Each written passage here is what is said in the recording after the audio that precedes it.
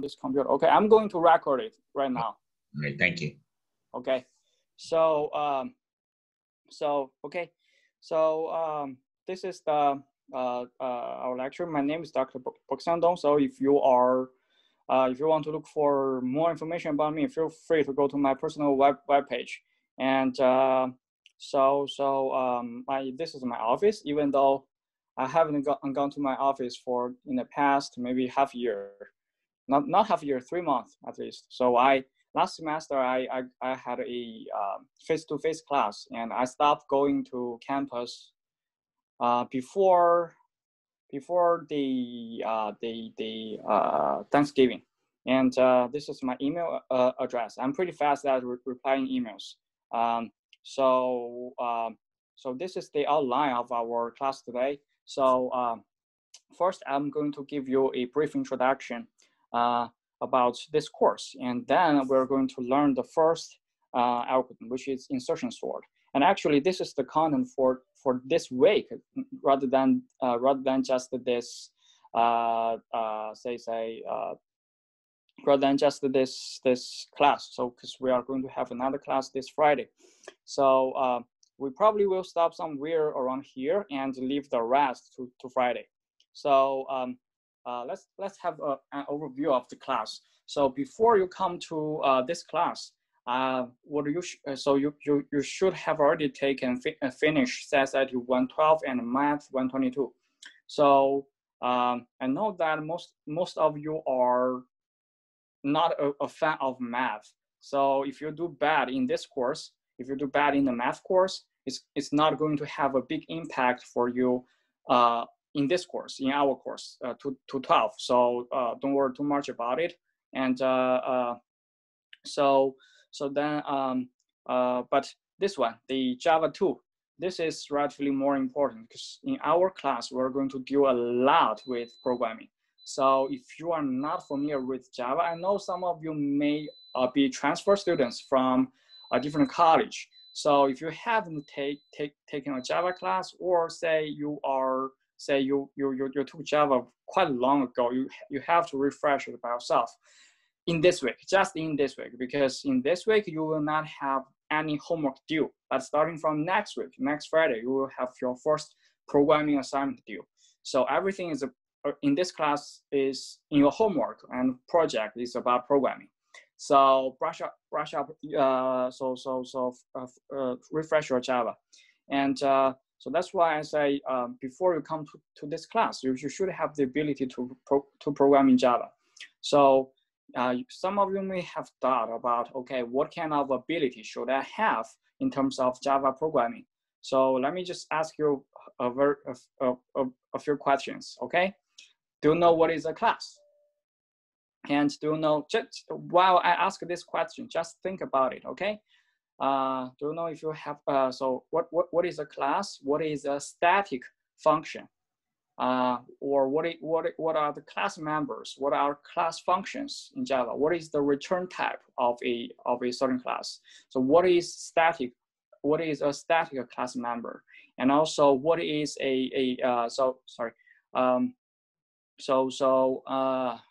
let me say what else. It's just this, okay? If you have answers to them, then that's pretty good. So it means that you are in good shape. So the first homework, especially the first couple of homeworks, will not be too difficult for you. So, and then what can you expect from this class, okay? From this course. So first, in the lectures, my task in the lecture is to explain those data structures and algorithms for you. Okay, I will show you why it works, and so to help you to understand the logic of this data structures and algorithms. And then another task for me in the class is to show you the complexity analysis of an algorithm.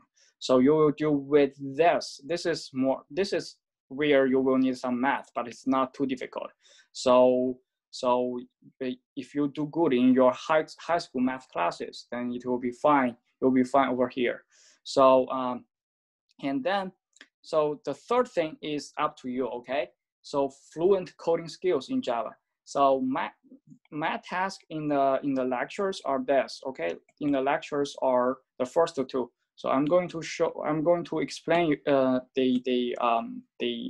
logics and the complexity part for you. Whereas for the third task, it's totally up to you in the homeworks. I'm going to assign a lot of programming homeworks to you, and you are going to improve your coding skills in Java throughout the homeworks. So I mean, there is no shortcut to be a good programmer. So you have to pay a lot of time. So in order to achieve this object, this is totally up to you. I'm not going to be so.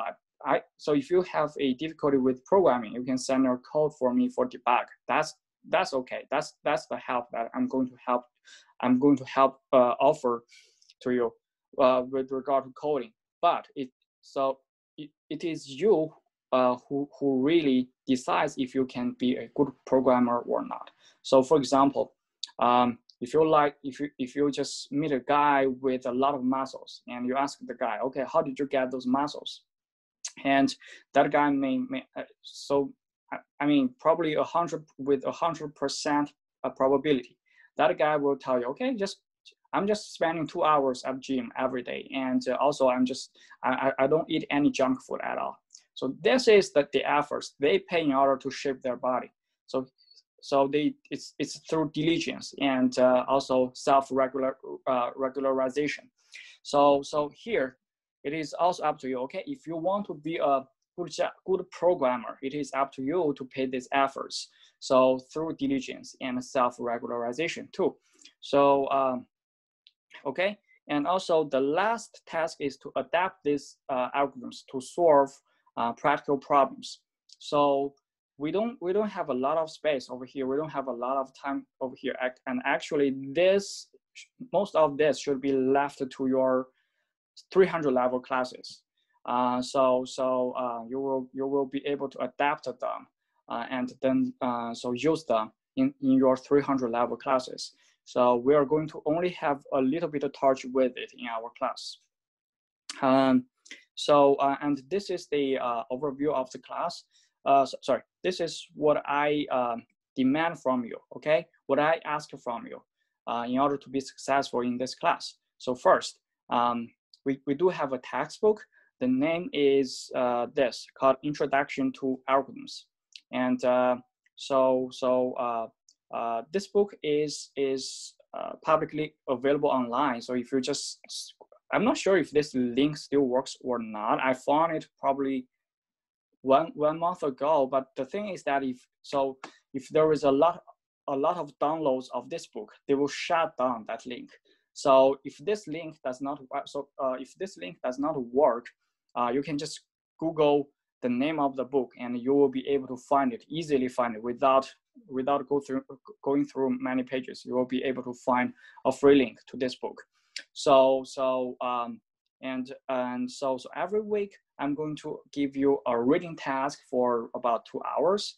So I mean, that's bad. That sucks. As a computer science or IT student, you don't want to spend a lot of time just reading as if you are a literature student or an art student. So I don't like to assign reading tasks to students either. So it's boring. It's not practical at all. You won't learn programming skills by just reading books. So you have to get your hands dirty by typing your programs and resolving the bugs by yourself. So, but the reason why I still have to give you 2 to 3 hours reading a week is because this book is around 1,200 pages thick. If you find that book, I have a hard copy of that book in my office. It's this thick, so about 2 or 3 inches, and it includes 1,200 pages. So out of this 1,200 pages, I only require you to read around 200 pages, and this is a must be.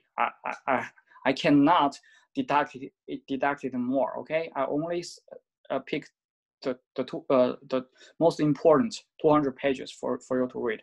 So the reason why I ask you to read it is that if you do not have a very good understanding about the data structure or algorithm in my lectures, then you have an opportunity to recap it, to learn it well from reading the book.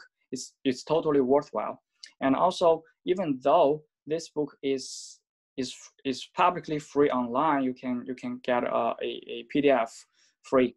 I strongly recommend you to keep a hard copy of it.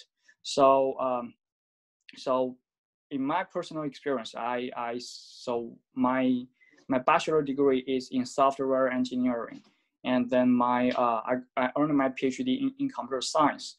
So in total, I spent 4 years in my bachelor degree and plus 5.5 years in my PhD. Okay, so in this almost 10 years, I took this course twice, 2 times, and once in my undergraduate years and once in my PhD life. So throughout this almost 9.5 years, I have taken over, let me say, 50 courses that are related to computer science. So among these 50 courses, if you ask me what is the most important one in order for a fresh undergraduate students to get a job in IT or CS or anything that is related to programming, if you ask me what is the most important course, I provide the following answer. No, so not because I'm the instructor of this course. This is pretty objective. So there are 2 courses that are, in my opinion, that are most important in order for you to be able to start your career in IT or CS. That they are data structures and algorithms, which is our course, and the other course is database. Okay, so if you are good at these courses, you will be able to secure so you'll be able to land in the field of IT. So and also to let you know, okay, in my opinion, the most difficult thing in terms of finding a job is your first job. After you find your first job, you will be able to accumulate your network. You'll be able to build your network. And also you will be able to accumulate your experience so that next time when you want to search for another job, you got references from your network. And also you got the recommendations from your colleagues. So it's going to be much easier for you to find your second and third job. And in my experience, the most difficult thing for you in terms of job is to find your first one. So in order for you to find the first one, my opinion is that data structures and the database are the 2 most important courses. So that's why I strongly suggest you to keep a hard copy of this book for future references. So throughout this almost 10 years, I read these books 5 times. So 2 times when I took this course, 3 times when I look for internships in my PhD lives. So the way that I look for my internship. So here, I think there is a raise button sign in Zoom. Just type something or just raise the hand in a chat area. So let me know if you have been in any coding interviews before or interviews regarding programmers before. Can you say that one more time? I'm sorry. Okay, so just type in something or say use the wave hand function in Zoom if you have been in any coding interviews or job or IT related interviews before.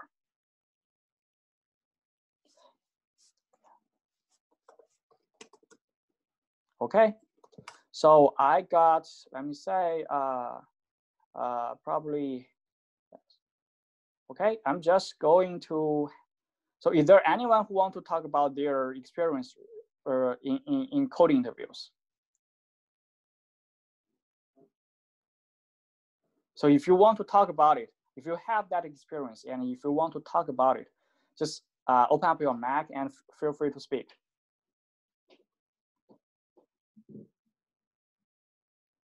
Anyone? No? Okay. So so here, I'm going to tell you my experience regarding job hunting. So in my so here we got something say. My friend said that their coding interviews are extremely difficult, and that even experienced coders struggle. That's true. So like in my second year when I did my PhD, I thought, okay, I want to. Oh, sorry, my iPad just shut down. Okay, I'm going to open it up again. So start book. Okay, so in my second year, when I was doing my PhD, I said, okay, I want to look for an internship in the summer. So then I started applying for a few positions online. I thought, okay, because I am doing my PhD, so it should be relatively easy for me to find one. So at least I think I'm better than fresh undergraduate students. So and then when I don't remember how many jobs did I apply, but finally one or two companies replied to me, and one of them is located in very close to Princeton. I don't remember exactly where the location exactly is. They give me a phone interview, which is pretty, because it's an internship. So then so interview. So the phone interview is extremely easy. I just talked with the HR saying, okay, hello, what kind of project did you do, and what's your so what kind of courses have you done at school? So yes, it's about 20 minutes and it's not difficult at all. And then they scheduled me an on-site interview, and I drove up to their company. So after 1 week of the phone interview, I went to the on-site interview. What I expect is something like big talk, like, okay, what's your hobby, and or say what courses have you taken? No, they just give me a whiteboard like this, okay? A whiteboard like this. They give me a whiteboard, ask me to write down C++ code to solve something like insertion sort or dynamic programming. There is no web page, there is no Stack Overflow, no API, nothing. I have to write it down the code from scratch by myself. I was like, I shouldn't be here. I probably shouldn't be here. So I was really embarrassed because I just define the function, and I just write down the function name, and with a couple of lines, I said, okay, I couldn't do that, and of course I didn't get it. So that is real world job interviews. Okay, so so after that experience, every time I want to step into the job market, say I want to look for an internship, before I want to look for an internship or say a full-time job, before I apply those jobs, I really go over this book first to refresh these data structures and algorithms, and then I did my coding. I practiced my coding, and so a little bit for about 2 months, and then I applied and go to interviews. So only in that way there is a chance for to survive that coding interview and get the job. So that's why I say, okay, so I strongly encourage you to keep a hard copy of this book for future references, because I make a lot of notes on my book. So the next time, say, if I want to look for, if I'm about to enter the job market, I need to go through it. I need to refresh these topics, these algorithms. I just need to follow my notes on the book, and it saves me a lot of time. So it's pretty worthwhile. It's only like $35 on Amazon. So it's totally worthwhile. This is the book that I read second most in my life. And I truly enjoyed that. And okay, and plus the reading, because this book, the aim of this course, or at least my objective of this course, is to make you become good programmers. So so that's why, besides reading, I will give you a lot of programming assignments. So it will take each week you can anticipate anywhere from 2 to 5 hours of programming assignments. So especially in the first couple of weeks, because for the first couple of homeworks it will be relatively difficult for you because you don't remember too much about Java, or you are not familiar with my skeleton code. So the first couple of weeks will be more difficult for you. According to my experience, most of the students spend on average 8 hours in the first 2 weeks. So on the programming assignments. So it's like 10 hours of work in the first two weeks. And then for the future, you can expect anywhere from 5 to 8 hours. Okay, so per week. But in the first couple of weeks, it's definitely going to be much longer, 8, 10, or even longer. So last semester, I got a really good student in my class. He had a very solid programming background from the Java 1, Java 2. So he told me that the second homework took him 12 hours straight. So yes, it sounds pretty bad. It sounds pretty horrible, right? So you may feel like, oh my God, this is just one course. If you are taking like 6, 7 courses at the same time, then how are you going to be able to survive if each one is going to take you 10 hours or 8 hours a week? So I'm a person who do not like to assign a lot of homeworks to students. So if you besides this course, I usually also teach CSIT 335. So CSIT 335, which is operating systems. So when I teach that course, I only have assigned 2 homeworks throughout a whole semester to the students, and each of them takes the one student probably anywhere from 1 to 2 hours. That's it. So the homework. Because that course is not that important. So with regard to your career, so I only do minimum requirement for you. Have minimum requirement for you, but because this course is so important regarding your career, especially the start of your career. So I have to give you a lot of tough work. And again, so if you want to be a good programmer, the only way is to pay your efforts. So this is the course where you're going to practice most of your programming skills.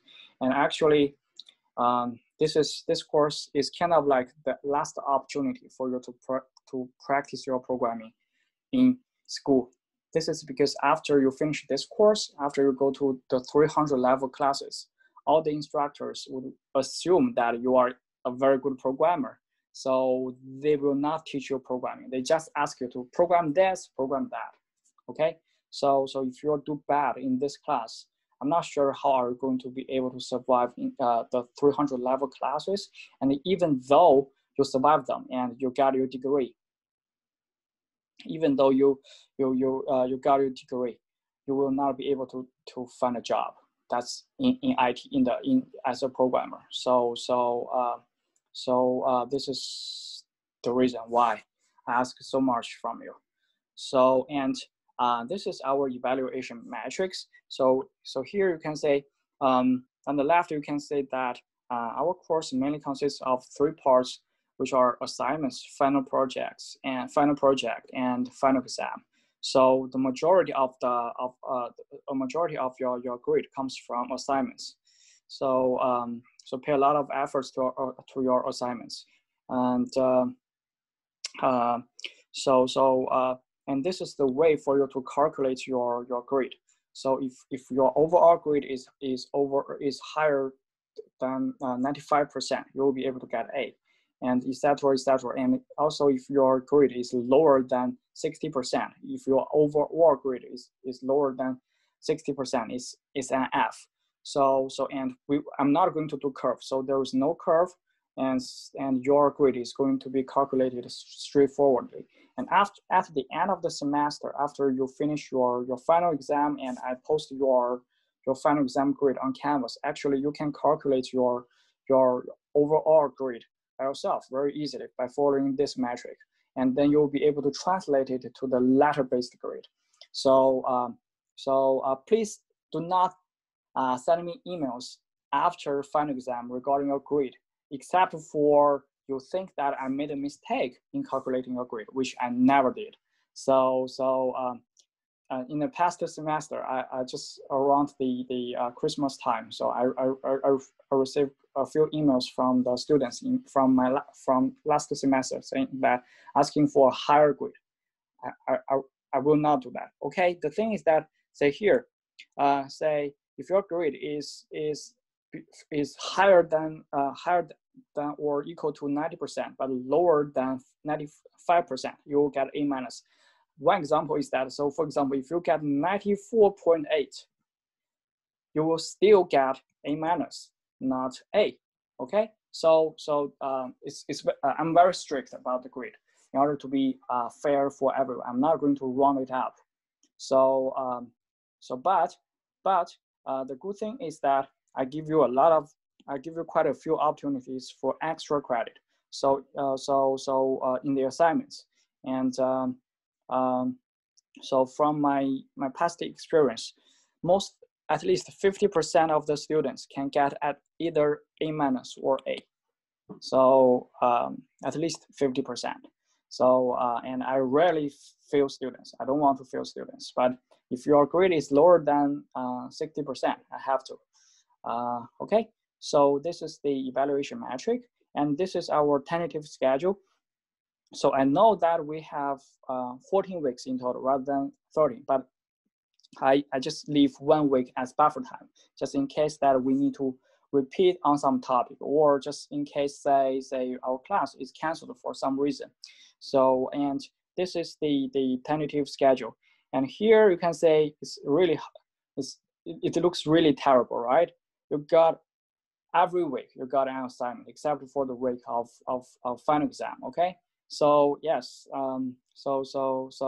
this is the way that I'm going to help you with programming. So I'm going to use the programming homework, as the driving force to ask you to spend time on programming. Okay, so you are going to have a homework every week. And this is the policy of our class. First, zero tolerance of plagiarism. So if I find you teaching, if I find you cheating or just copy and pasting someone else's code, you will receive automatically F in this course. Zero tolerance. And I remember that one year ago or 1.5 years ago, there are 2 students who failed this course in the 3rd week, because I found they are cheating in their first homework when I grade them. So don't do that. It's silly. You pay your tuition so here you enter this course, you take this course and pay your tuition, not for just passing this course, but for improving your coding skills. So don't do that. The cheating is just a waste of your time and humiliating of yourself and also me. I don't want to detect any of that. And also submit your homework on time. So otherwise you will receive a late penalty. So okay, so one student is asking me is the lecture being recorded? Yes, I'm recording it. So, and okay, and so also take your exam on time, finish your homework on time. The late penalty, I'm going to show you the course syllabi over here. Okay, this is our course syllabi, and okay, so this is our class meeting time, and I'm going to have office hours on Tuesdays from 1:30 to 3:30. So and for at the time when I cannot do when we cannot go back to campus, I'm going to have virtual office hours, just following the same link to our as this Zoom meeting. You'll be able to go to my virtual office hours. And here So we will only due to the pandemic, we will only be able work. I'm only considering going back to campus and have face-to-face meetings when the daily test positive rate is below 2% or even 1% to play it safe.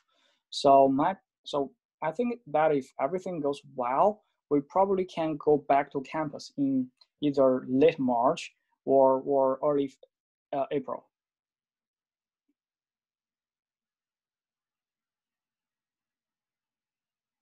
So, okay, here I got another question. Are the homeworks worth the same for each one? Yes, they're equally weighted. And the other question is that when and where the video will be uploaded. So I'm not so sure yet, because previously I haven't considered about recording the video because everyone is synchronously online. So, but since I have already recorded, I'm not sure. Either I will just put it on the Zoom cloud and share you the link. I think tonight, or say probably I will. I'm not probably I will also upload a version to my YouTube channel. So then in that case, I'm going to share the link of my YouTube channel to you later. So I don't create the YouTube channel to be famous or to make money. I just upload the teaching videos for students' references. Okay, so here I think if everything let's get back to the syllabus. If everything is okay, so we probably will go back to campus late March or early April, but the earlier the better. So let me say what else. Okay, let me say what is the late penalty. Okay, so so if you submit your homeworks late by 1 day, let's say if you submit your homework late by 1 day, you will receive 10% late penalty. For 2 days, it's 20%. 3 days is 30%. If you submit late for more than 3 days, it will be 0. Okay, but I'm pretty flexible with extension. Okay, so because I know that everybody has a life, which is definitely more important, and life and family are more important than a course. So my logic is that, okay, so if you are experiencing difficulty with your life, say for example, if you have a family who is sick and you need to take care of that person, or say if you need to move to a new apartment and you need some time to accommodate that, just let me know before the due date of the homework, and so that I can give you an extension.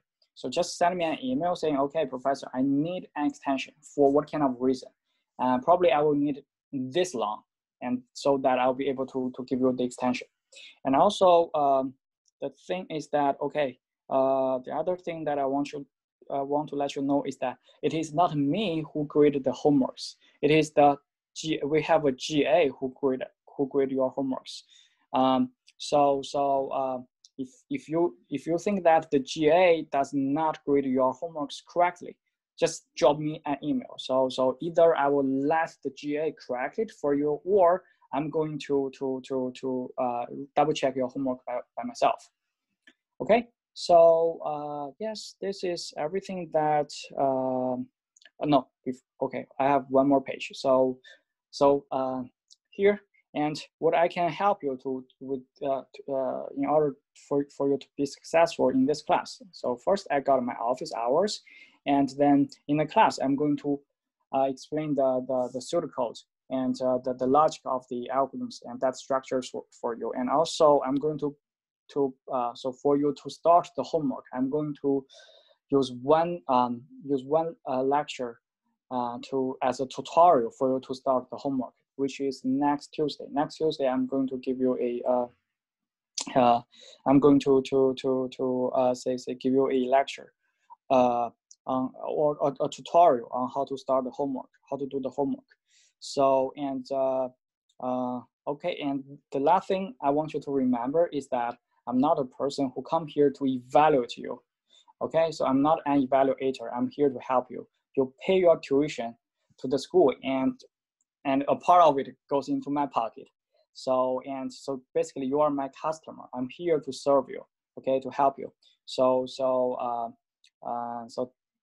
it will be great if at the end of the semester we will be able to make friends with each other.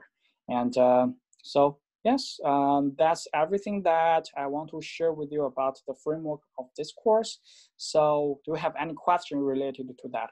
So if you have any question, just leave your message in the chat area, or say just open up your mic and say something, ask your question.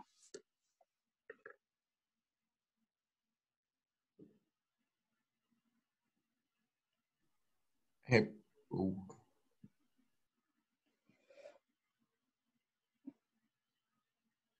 Okay, so one question is that, will I assign coding challenges like ones in job interviews? No. The thing is that, okay, so in this course, we're going to learn those data structures and algorithms. And in your job interviews, they are going to ask you questions to, okay, and some question, and which requires you a computer science logic from you. It means that you will need to come up with, okay, to solve this question, I will need to use data structure 1 plus algorithm 2 together, and then implement that, translate that into code. So the real code interview questions are more difficult than the questions that I assign in our homeworks. But the reason why I cannot assign is that you are not at that level yet. Okay, does it make sense? Okay, so not really a question, but I missed a bit of what you said at the beginning because I was having issues with my internet. Sorry, I'm not sure what do you mean by what I said in the beginning. In the beginning, I just gave an introduction of myself, and then it is the overview of this class. If you miss it, probably you can go back to view the recorded videos later. I'm going to share it with you by the end of tonight. Okay, so when can we expect a grade of for submitted homework? So I usually give 2 weeks to the GA to grade the homeworks. Okay, so since you asked this question, I'm going to share my logic with you. Okay, okay, if this is the calendar and this is Tuesday, and this is Friday. Okay, so this is another week. Okay, so usually your homework is going to be assigned, either this is the homework assigned date. You will be assigned homework either on Tuesday or Friday. So I think mostly it's the Friday. Okay, and your homework is going to be due next Friday. So you will have a whole week to do that. You will have 7 days or 8 days to do a homework. And what I ask from the GA is that I ask the GA to finish grading 1 week after the due date. But sometimes, because some students ask for an extension, or say the GA is having a midterm, because the GA is basically a graduate student. He's also doing some coursework. I allow at most 2 weeks. So it means that after submitting your homework, normally you can expect your grade within 1 week, but allow up to 2 weeks for the GA to do that. So Professor, I work full-time so I got a question. I work full-time from 5 to 1 at night to help out my family. Would there be any way to submit assignments on the weekend? If not, that is fine. Yes, it's possible. So if you need special accommodation for the homework due date, just send me an email. Okay, so that I can do that for you. So, but in general, so the thing is that I used to assign the due date of the homework to be on Sundays. But the thing is that most of the students would only start the homework either in the morning of Sunday or say in the afternoon of Sunday. And actually this happened to me when I was a student. Say if I had a homework whose due date is this Sunday, no matter how early this homework was assigned, probably I will just delay the start of the homework until a few hours before the due date. But I'll just play, let's say I'll just pretend there is no homework on Fridays and Saturdays and play video games. But the thing is that when I was playing, there was something in my mind. I know that tomorrow I got a big thing to do. What makes it worse is that I don't know if I can handle it within a couple of hours, but I just want to play. So which makes my playing is not a very enjoyable experience, even though I was paying my time playing, but I don't really enjoy it because there is my homework is worrying me. That's why I want to make the due date of the homework on Friday, so that you finish your work on Friday and enjoy your weekend. But if you need special accommodation, just let me know. Will there be a penalty if I cannot attend a certain lecture? So I mean, I'm not a guy who wants to force the students to come to class, because if you don't think that you can learn anything from me, it's going to be a waste of your time if I force you to come, if I force everybody to come. So if say for some reason you miss a couple of lectures, I say 1 or 2 lectures, I don't mind. And yes, it's fine. It's fine. There is no penalty, as long as you can be a good programmer. If you want, you can leave me alone, and I can leave you alone. Okay.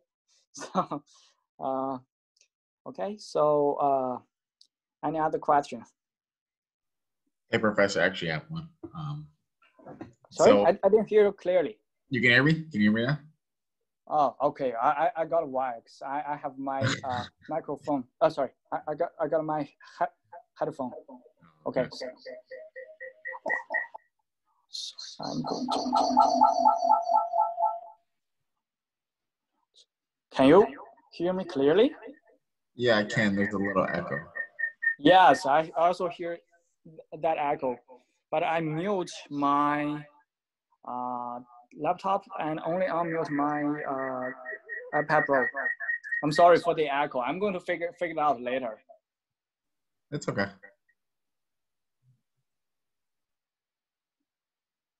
Okay.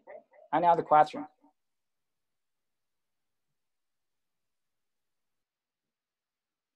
Okay, so in that case, I'm going to say, okay, I know why, because how about now? Any echo? Because I mute my, I mute my laptop. You're good. Yeah, you're good. Yeah, okay. Wait, I'm sorry, I do actually. My laptop is playing my song and playing it for you again, so that's why there's an echo. Okay, great. So without further ado, I do have one question, if you don't mind. Oh, say it. Yeah. Do you have a question? So I am a transfer student, and I did do my 112 class at my university or at Bergen Community College. And they didn't go over Java. We went over C++. So what would you recommend as far as getting comfortable with Java, like YouTube? Okay, so you are asking from, sorry, I cannot hear you very clearly. My iPad Pro is the sound from my iPad Pro is pretty low, the voice from it. But I think your question is, okay, you only learn C++, not Java, and you are asking for some resources to learn Java, right? Yes, I am. Okay, so I think this question may also apply for some other students. So I'm going to share a couple of resources with you, and actually right after this lecture, I'm going to share a slides with you to review Java, okay, named Java Review, and at the end of that slides, there is going to be a page which shows a couple of websites for you to brush up your Java. Okay, all right, thank you. In general, if you are good at C++, the transition from C++ to Java is is easier than than going back in another direction, because C++ is more lower level than Java. Okay. So it's not going to be that difficult, even though you need to spend maybe 1 month just adapting to the conventions in Java.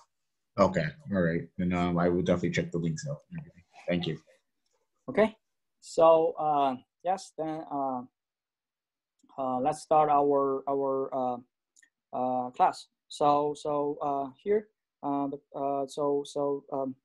going to introduce the first and the only two definitions in our class. That is that is algorithm and computational problem. So what is an algorithm? An algorithm is basically a computational procedure to solve problems, to solve a computational problem. So basically, you can think algorithms as a computational instructions to resolve a problem, to solve computational problem. And then what is a computational problem? The definition of a computational problem is just this, okay? A specification of the input and output. So for example, in a sorting problem, the input is a sequence of numbers, and then the output is just a permutation or an ordering of these numbers, so that the numbers are from the smallest to the largest in ascending order. So this is the definition of a sorting problem.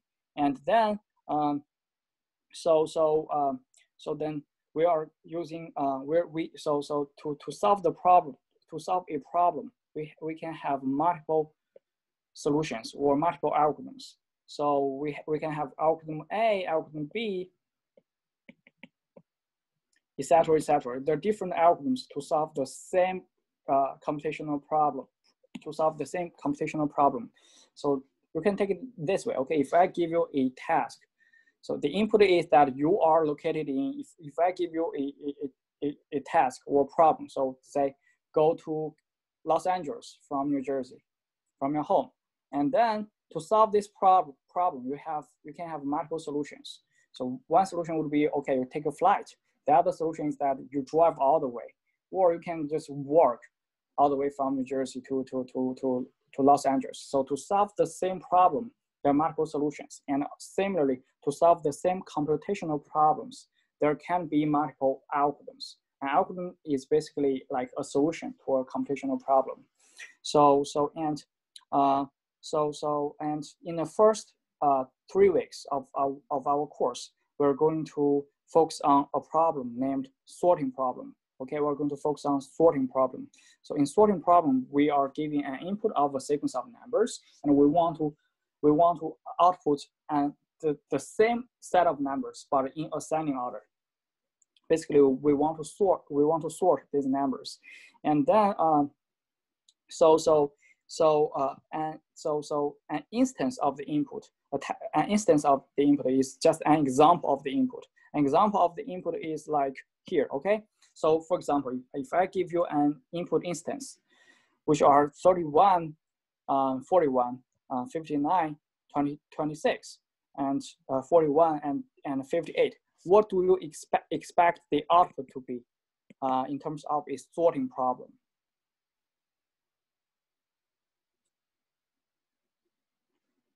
What do you expect?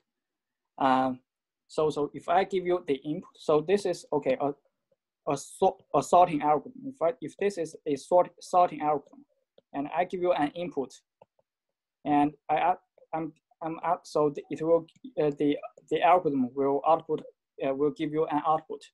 So here, if I say, okay, I'll give you an input sequence as over here, 31, 40, so 41, 59, etc., etc. What do you expect the output to be? Would you want it from least to greatest? Yes, from the least to the largest, which are we expect the output to be 26, 31, 41, 41, 58, 59, right? Yep. Yes. So yeah. Yes, this is just an instance of the input and output for the sorting problem, and And in the first 3 weeks, we are going to focus on the sorting problem, and we are going to learn, let me say how many algorithms to solve, 4 algorithms to solve the same problem, which is the sorting problem. There are 4 different algorithms to solve the sorting problem, and we're going to learn each of them. And each of them comes with their advantages and disadvantages. So for example, if we go back to the real world problem of traveling from New Jersey to California, then if your solution is taking the flight, so then the advantage is going to be it's going to be really fast, but the disadvantage is that at the current time you probably have to take the risk of COVID. So you're sitting in a flight for 6 hours. But if you want to say drive all the way from New Jersey, if the solution is driving, then the advantage is probably that it's safer, but it's going to take longer. So every solution comes with a pros and cons, and we are similarly to solve the sorting problem. We have 4 algorithms. Each of them comes with a pros and cons. So today, or actually this week, we are going to focus on the first sorting algorithm named insertion sort. So I think that my network is a little bit unstable now. Can you hear me clearly? Yeah, we can. Yeah. Okay, great. So the people design the insertion sort algorithm. They got the intuition of the insertion sort problem. The insertion sort algorithm from playing poker cards. So for example, if you are playing poker cards, the thing is that, say, first you got a couple of cards in your hand which are already sorted, like here in the example. So for example, if we got 2, 4, 5, and 10 in your hand already, they are sorted. These 4 cards are sorted in your hand, and then now you just grab a new card 7. So you are going to insert 7 into the appropriate places in your hand, so that after the insertion, with this new card, you got 5 cards, and these 5 cards are sorted. So people design the algorithm by playing playing poker cards. Say every time, so say for example, if you got 4 cards that are already sorted and you got a new card, you want to insert this new card into the correct place, so that after the insertion, you got 5 cards sorted. So say for example, if we have a whole bunch of numbers to be sorted. So what we do is that, say first, we're going to, let's say, I'm just going to use the previous example, 31, 41, and 59, 26, 41, and 58, okay? So we got 6 numbers to be sorted. The way that we sorted, we can sort these cards pretty much, we can sort these numbers pretty much like as if we are playing poker cards. So the first thing is that, okay, initially our hand has no card. There is no card in our hand. This is our hand. There is no card at our hand, so we're going to get a new card from the table. So just imagine that all these cards are in the table now. So and then we're going to get the first card. So because our hand is empty, there is no card in our hand. So we're going to get the first card from the table, which is 31. So our hand has 1 card. Let's erase 31 from the table because it's gone. So, and then, okay. So next time, and next time we're going to get the second card. Which is 41. So it's like you got a new card for 41 and you have a card 31 at your hand, and then you want to put 41 behind 31 because 41 is larger than 31. So you need to put it after 31. So now you got 2 cards sorted, right? You got two numbers sorted. And next time you got the third card, which is 59. So first you compare 49 with the last card in your hand, which is this is the last card in your hand. You are going to compare the new card 59 with 41, and 59 is larger than 49. Sorry, 59 is larger than 41. So where should 59 go? Where should the new card go? After 41? Sorry? After 41? Yes, after it. So you know that you are going to insert the new card 59 after after 41. So that now you got 3 cards at your hand in the sorted order, in ascending order, and then you are going to get another card which is 26. So you are going to compare 26 with this card, which is, I'm going to use a different color, okay, with 49. Okay, you find that 26 is less than 49. Sorry, is less than 59. So 26 should go before 59, right? And then so you compare 26 with the card before 59. So which is 41. Okay, again 26 is less than. So 26 is less than 41. And next you compare 26 with the first card in your hand, which is 31. So it is less than 31. So you know that the new card, which is say the 26 should go before your first card. So it should be at this place, right? So in this way, you got 4 cards sorted in your hand, and then you get the next card. You get the next card, which is 41. So first, again, you compare 41 with the last card at your hand, which it is smaller than 59. So you know that 41 should go before 59. So then next you compare 41 with the second last card in your hand. So they are equal. So which means that 41 basically can share this. So the new card 41 basically can share the same position with the original 41. So here what we do is that we just insert it into this place. Insert it right after, insert it before 41 and 59. So this is the place of the new card. This is where the new card is located. You're going to insert it in between 41 and 59. And the next time you're going to get a new card, which is 58. So the last card from the table, which is 58 over here. So again, you are going to compare 58 with the last card in your hand. So you find that 58 is smaller than your last card. So 58 should go before the last card. And then you compare 58 with the second last card in your hand. It's larger than 41, correct? So which means that the correct place of 58 is in between 41 and 59. Am I correct?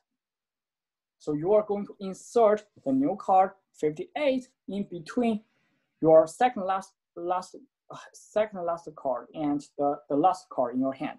So we do the insertion by moving the last card 1 position to the right, and then leave the space for the new card, which is 58. So in this way, you move all the 6 cards or 6 numbers from the table into your hand in an ascending order. Does it make sense?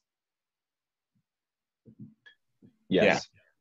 Okay, so this is the how people learn. Sorry. This is the procedure for us to sort numbers when playing poker cards. And people, so those computer scientists design the same procedure, exactly the same procedure to sort numbers, and that is called insertion sort. Which is over here.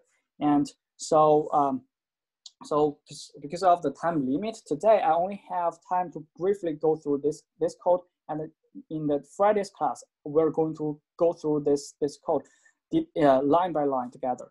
So with an example. So here we got the first line as insertion sort. Hey, so tell me, okay, so what does the first line represent? Or say if I ask you to translate it into Java, into Java, how are you going to translate the first line?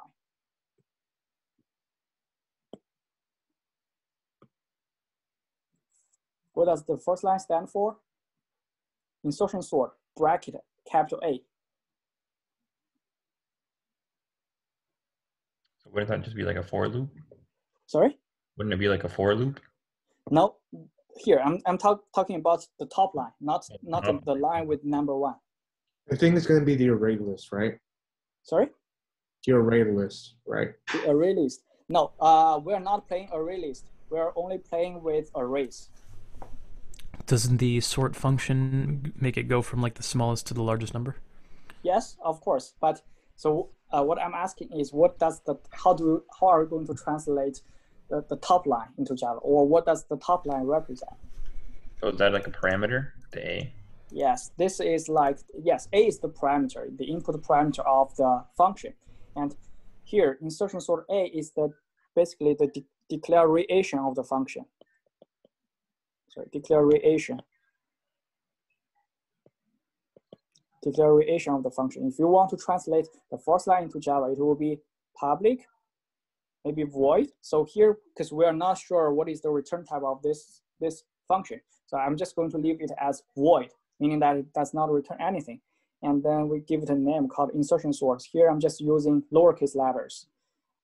And A. So when we are doing sorting algorithms, we're only playing with arrays. So here the capital A is basically an array of integers.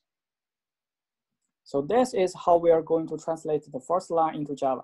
So here, following that is a pair of brackets, public void insertion sort. So the function name is called insertion sort and takes one input parameter, which is an integer array, and the name of the variable is A, capital A. Make sense? Yeah. Okay, so I hope that all of you do know what does public mean, what does void mean. Okay, so you have to know this in order to be successful in this class. Otherwise, this class is going to be too difficult for you. And then let's look at the next few lines. So we got line number 1, 2, 3, 4, 5, 6, 7, 8. So have you ever seen anything like this before? Yes. Yeah. Okay, this is called what? What is this called? Just a for loop, and it's assigning. No, I mean in total. Algorithm? Pseudocode. Oh, pseudocode. This okay. is definitely not Java code, right? Not C++ code. But we call this pseudocode. Okay, so pseudocode. So here we got human language. So I'm going to explain the difference between pseudocode, human language, and Java or C++ code. Okay, so Java or C++ code.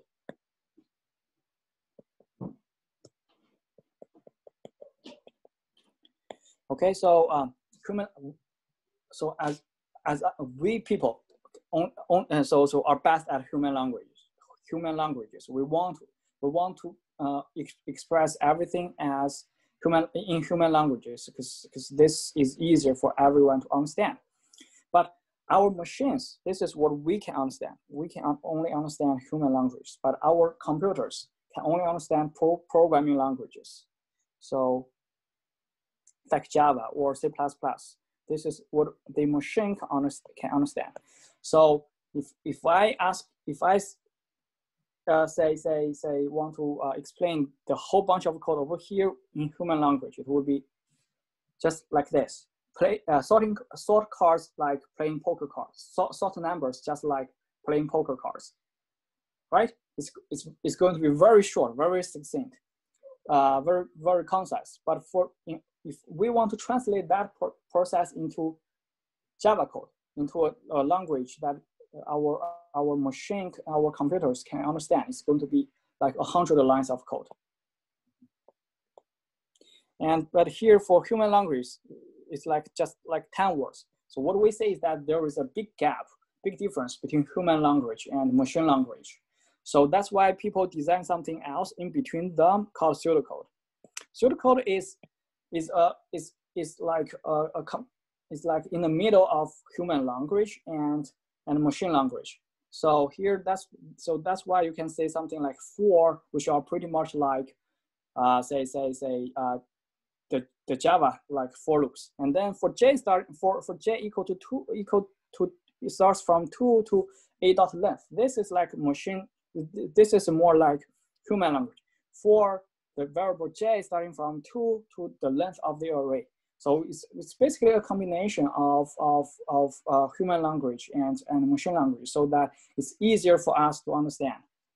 If I give you 100 lines of Java code to explain insertion sort, you will be totally disgusted. You don't even want to understand it. But if we express this the procedure in pseudocode, it's easier for you. Okay, so this is called pseudocode. And here in this pseudocode, we got a for loop, and then inside it we got another while loop. Okay, so I'm going to leave the explanation of this pseudocode to our Friday lecture. Okay, because our time is almost up. And before we go, let me know if you have any question.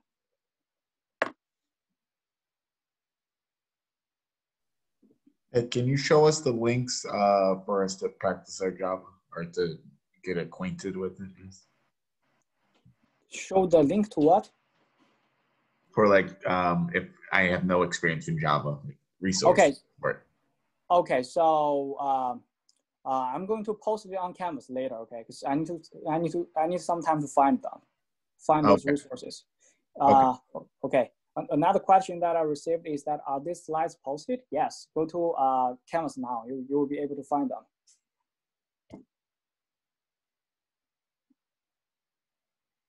Anything else? Okay. So if not, then that's the end of our lecture today. So we'll see you Friday. Okay. Thank you. Thank you, Professor. Thank you. Thank you very much. Thank you. Thank Bye. you. Bye, everyone. Yeah, thanks Thank you, for Professor. the presentation.